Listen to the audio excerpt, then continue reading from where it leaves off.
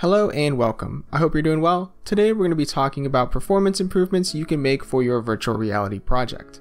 We'll be covering optimizations for models, textures, as well as looking at some additional project settings to improve the visuals and performance of your project. But before we get into the specifics, I'd like to thank Unity and ARM for their support in sponsoring this video. When it comes to optimizations, we typically need to define what our goals are. These goals are technically called performance targets and can vary depending upon your project and target hardware.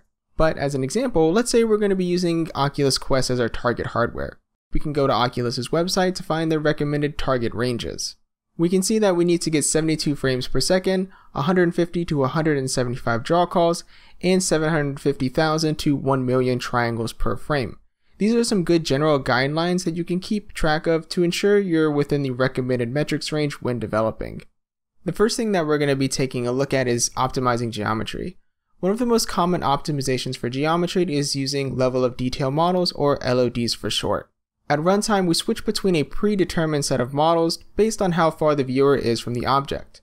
Each of these models differ in the amount of geometric detail they have. We then order these models so that the detail of geometry decreases as the distance to the camera increases.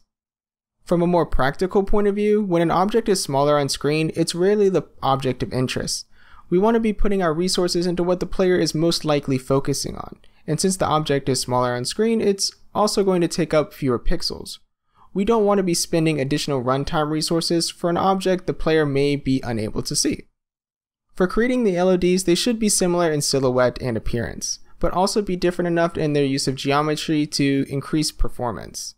Also, don't worry about needing to create these additional LOD models by hand. There are plenty of additional software solutions for automating the creation process. We can see that here. As we move further and closer to this rock, we can see the changes in the visible wireframe of the rock. To implement LODs on an object, we'll first need to add an LOD group component. Once we add the component, you'll need to child the appropriate models to switch between to that game object. We then select a section of this LOD graph on the component and drag a renderer into it. Once that's done, we can move our camera to see the model change in real time. These models, due to their simplified geometry, can also prevent the oversampling of a model that leads to geometric aliasing, which I guess this is a good time to move on to aliasing now. Most of us are familiar with the concept of aliasing. It's what creates those incredibly familiar jagged edges usually seen on the edge of objects. Geometric aliasing can happen in a couple of different ways. Most commonly, when two high contrasting pixels are near each other on screen, and there aren't enough samples to go from one color to the other. This setup can create those hard transitions that form the jagged edge. Geometric aliasing can also occur if the geometry we're rendering is too dense for the space it occupies on screen.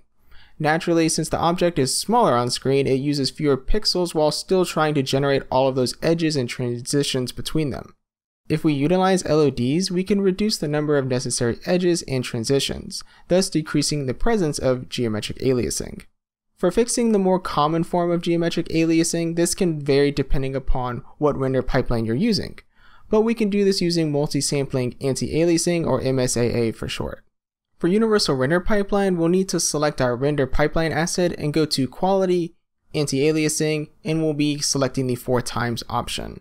This is the sweet spot for cost and performance, so there isn't a significant reason to increase it further. One extra thing to take note of is if the hardware uses an ARM Male GPU, MSAA is nearly free at runtime. Now that we've talked about geometric aliasing, let's take a look at its lesser talked about specular aliasing. You may have noticed it, but it was occurring on the walls behind the pillars from earlier.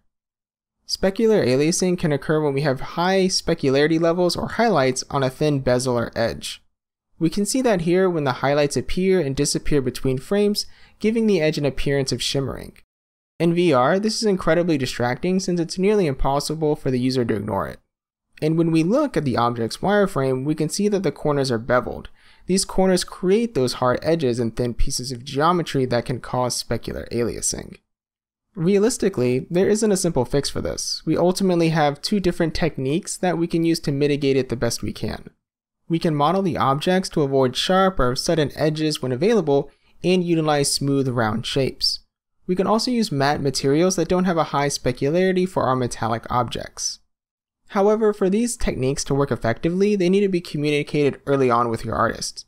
It'll save both time and resources from needing to alter the game's assets or art style in the future. As a quick example, we can reduce the specularity on a per material basis by adjusting the smoothness or influence of the metallic or specular map. Alright, I think that about does it for the geometry based stuff. Let's move on to textures. Firstly, we want to make sure that the textures we're using in our project are using the proper import settings. For texture compression, go with ASTC since it provides the best quality to size ratio. There are a few different ways of handling this. You can technically do this on a project basis within your build settings if you're in a rush. However, it's much better to handle texture compression on a per asset basis. This process avoids having unnecessary texture data, and it's generally good to leave textures used for interfaces uncompressed. Let's take a look at how we can set up our textures individually. If you have a texture asset selected, go to the Android tab, Override for Android, and Compressed ASTC. If you'd like some additional detail on this, ARM has a nifty table on their website covering file size and compression in more detail. But now that we've given Unity a texture with the proper compression, let's talk about how Unity uses that texture for mipmapping. Whenever you import a texture into Unity, it goes through a process of being downscaled and filtered. This process creates a series of smaller textures based on the initial imported texture. These textures are then used on distant surfaces to minimize texture aliasing and improve our performance since we're not using additional texture data. Now, mipmapping is typically enabled by default, but we can double check this by first selecting a texture in our asset window, going to its advanced settings, and making sure that the checkbox for generate mipmaps is activated. While we're here, let's set up our texture filtering as well, since texture filtering relies heavily on mipmapping, where we are essentially blending between different levels of our mipmaps. However, we have some different options to choose from for how our mipmaps are going to be blended. We have point, bilinear, trilinear, with optional anisotropic filtering. Now that sounds like a lot, but it's pretty simple. Point basically means that there's no filtering, bilinear will sample the nearest mipmap, while trilinear will sample between the two nearest mipmaps and give us the smoothest transition.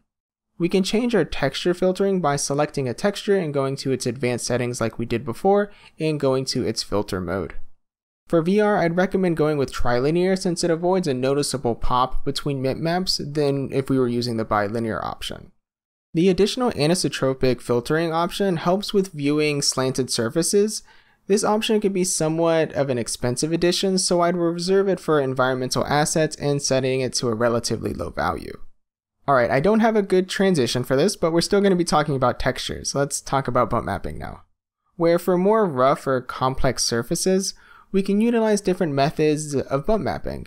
The most common form of bump mapping that you may be familiar with is normal mapping. This technique works incredibly well for communicating surface detail for most use cases. However, in VR, normal maps aren't as useful for communicating these details.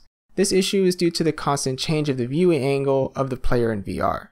We also have the addition of needing to render two images, one for each eye.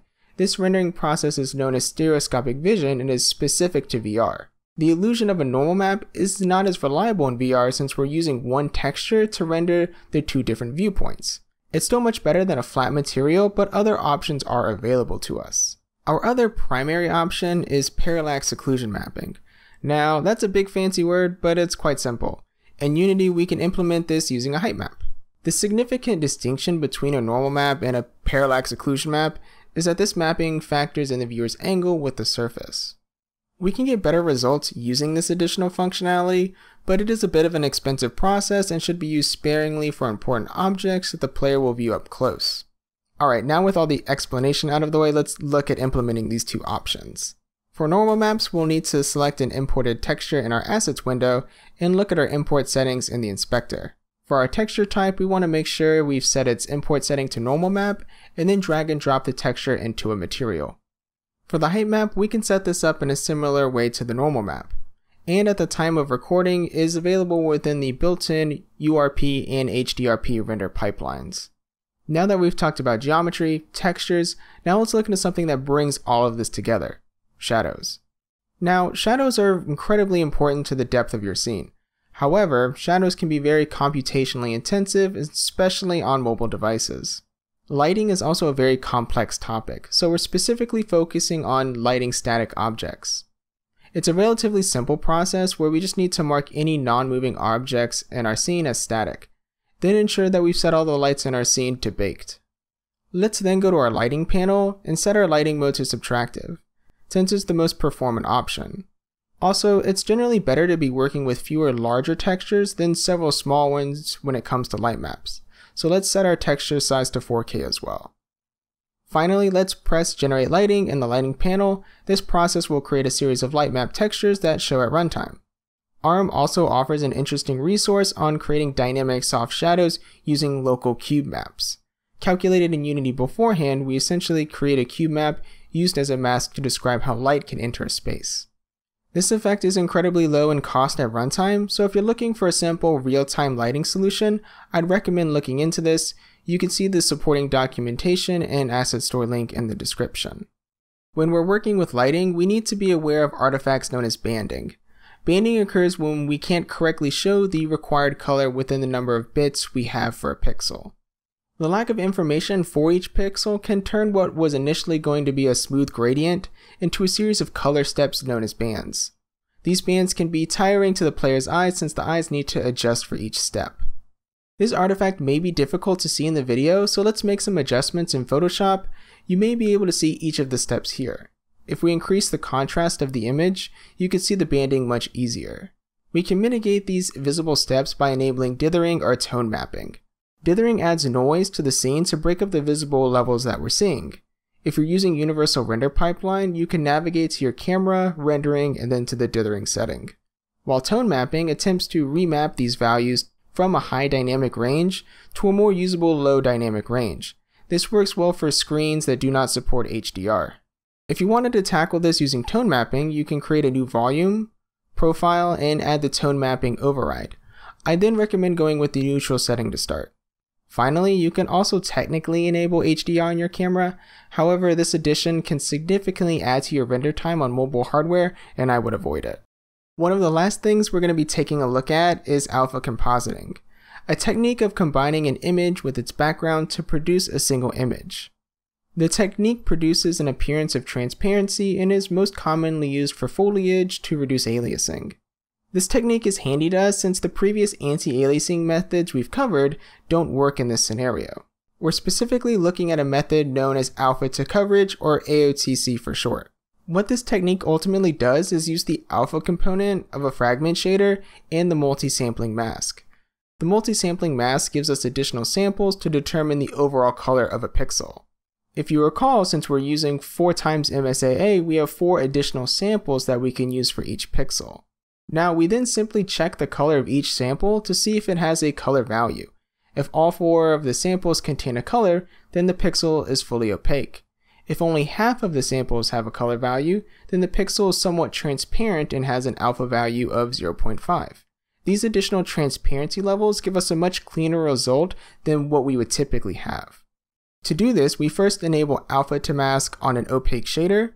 At this point, we technically have what we're looking for, but this isn't a complete implementation. To get a better result, we'll also sharpen the edges within the fragment function.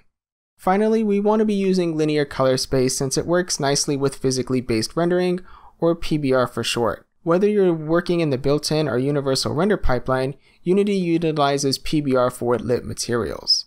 I say this because it is important to note that linear color space works better with PBR than the alternative color mode, gamma. We also get an additional benefit of reduction in specular aliasing since the gamma color space can quickly become overly lit and blown out. We can change the color mode of our project by going to the project settings, color mode, and setting it to linear. And I think that's about it. Optimization and best practices is indeed a complex topic, but I hope you learned something that you can use for your project. I want to thank Unity and ARM once again for their support. If you'd like some additional info on what I've covered, I've linked to ARM's documentation down below. That's it for me. I'll see you all in the next one.